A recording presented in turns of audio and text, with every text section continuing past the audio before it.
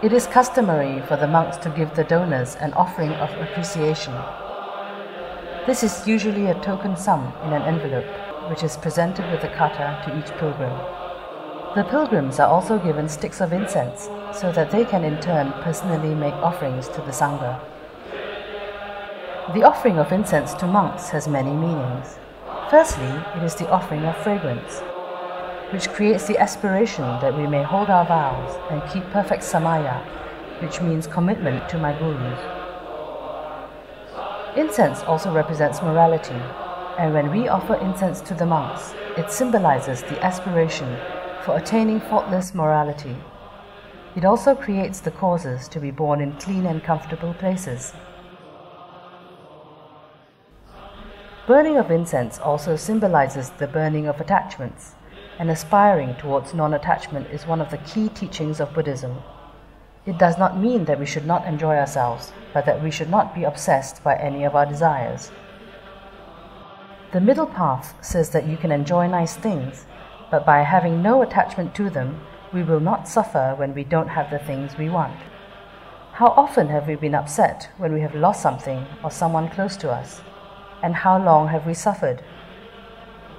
If you think about it, practicing non-attachment is actually very logical, and everything is impermanent and will eventually disappear.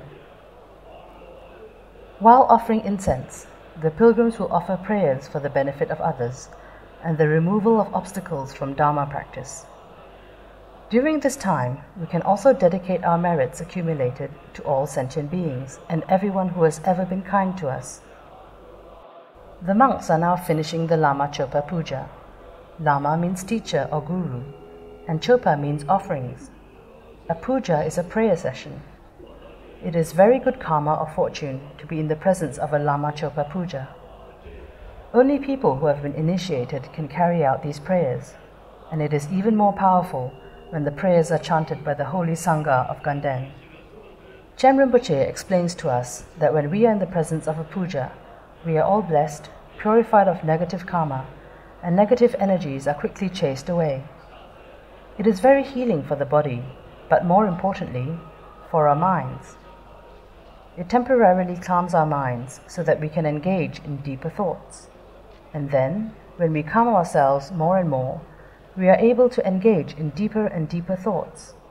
These deeper thoughts become more habitual and stronger, and finally overwhelm all other thoughts. The Lama Chopa is also known as the offering to our spiritual masters. This practice is one of the expressions of devotion and appreciation towards the kindness of our gurus and the wisdom and knowledge they impart to us. The qualified guru from an authentic lineage is seen as supreme, as he or she is the one who will pass down the priceless treasures of the Buddha. These are his teachings on methods to liberate us from suffering and allow us to reach for enlightenment. The younger monks sit patiently in the courtyard outside the lachi. They are also given a statue and a set of robes each. Despite the crowded, uncomfortable environment and their young age, especially the little ones, the young monks are happy to sit and wait to receive our offerings. It was such a humbling experience for all of us. The younger monks enter the monastery from a very early age. Tibetan families consider it a great blessing for the family if one of their sons enters the monastery. For Tibetans, who were a mostly nomadic people, entering the monastery was one of the means of getting an education.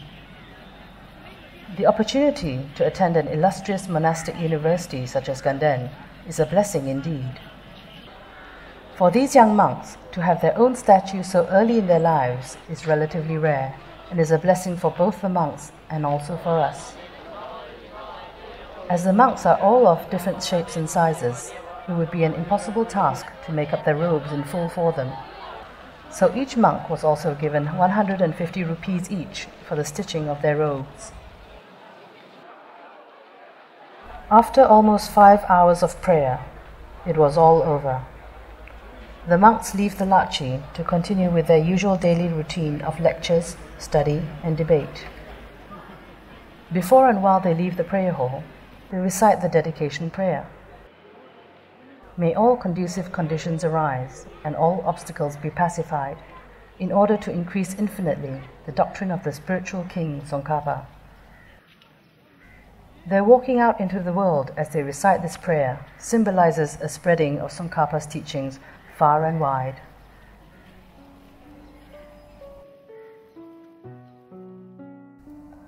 Kachara pilgrims have the rare honor of taking a photo with the High Lamas of Gaden.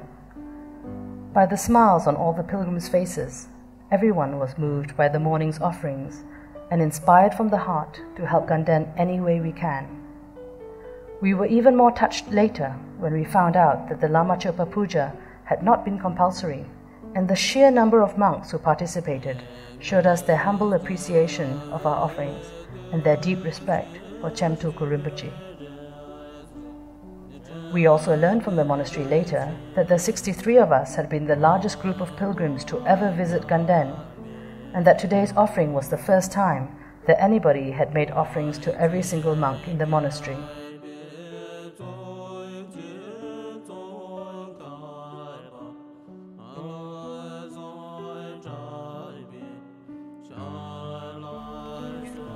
Tsem Tulku Rinpoche pauses outside the lachi for a moment to explain to us that it is very unusual to have photos with the abbots and high lamas. He then invited us to go to visit his college, Gaden Monastery, where they will be holding a Satrap Puja shortly. Gaden Monastery is just a short walk across the courtyard from Gaden Lachi. Shatse Monastery, alright? Gaden Shatse. We come to my home now. We follow Tsem Rinpoche to the audience room upstairs. You have to understand, this monastery is the extension of the original in Tibet. In Tibet, the original Gaden was built 600 years ago by Lama Tsongkhapa, and it was predicted by Lord Buddha himself. How was it predicted? Shatse and Janse belong to one monastery, but because of administration, it's separate.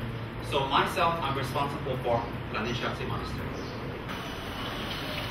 Geshe La, representing the Gaden Shatse Educational Department, presents the body, speech and mind offerings to Rinpoche, and after exchanging blessings, he humbly requests Rinpoche to live long and to continue turning the wheel of Dharma.